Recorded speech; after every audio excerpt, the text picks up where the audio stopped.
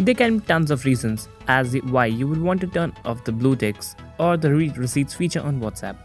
And one such reason can be when you're not in a condition to reply to a message, but you can just simply read the message, which can create a whole lot of misunderstandings.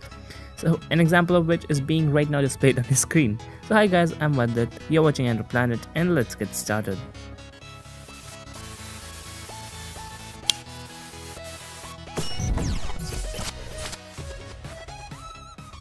So there can be tons and tons of reasons as why you would want to do it.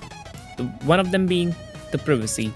So turning off last seen and along with it, the read receipts or the commonly known as blue text feature will give you ultimate privacy on WhatsApp and save you from conditions wherein you can simply just read the message and not reply to them. So to turn off the read receipts feature, open a WhatsApp. Now make sure that you're connected to a network connection that is either Wi-Fi or data. Then click on the top right corner, the three dots, and then click on settings. Go to account, then go to privacy. Go all the way to the bottom and uncheck read receipts. So when it's not checked, anyone who sends you a message will not get a blue tick.